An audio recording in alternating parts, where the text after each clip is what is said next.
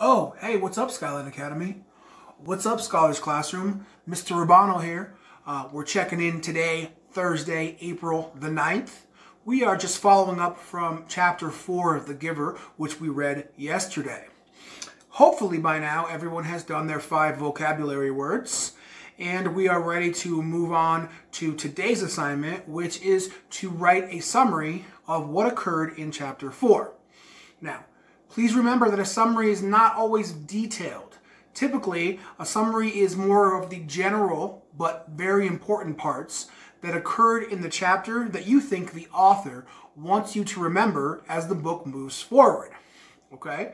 So I'd like for you to go back through and watch that video from yesterday again and write down on your own what you think those most important parts are and be able to, explain to yourself and maybe myself when we check in, why are those important parts to me? Like, what makes them the most important parts of Chapter 4?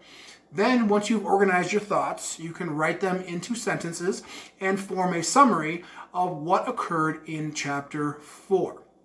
So that is today's assignment. That's really all I've got. All right, so I'm going to cover the screen here in a moment and I will write the assignment up for you. You can go ahead and write that down, or if you just want to jump right into the assignment, I just want to make it clear what the assignment is. So go ahead and get ready to pause. All right, here we go.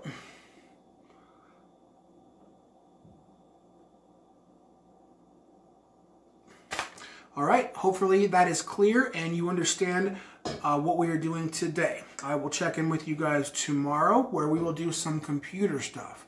Dun, dun, dun. All right, see you tomorrow. Bye, Skyline.